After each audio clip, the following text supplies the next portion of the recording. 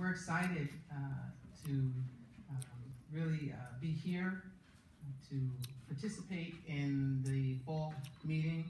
Many of you I know, some of you I'm just meeting for the first time, but this is a wonderful start to, I think, what will be a very exciting weekend of activities. We want to thank the Minnesota-Cuba Committee, obviously, for hosting us. It's been a pleasure to work with members of the committee to organize this weekend of activity.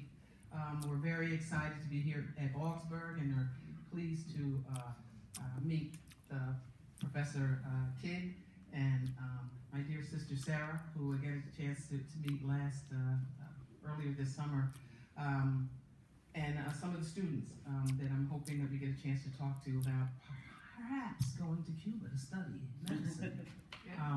But it's wonderful to be able to be here and, of course, to see so many of you gathered.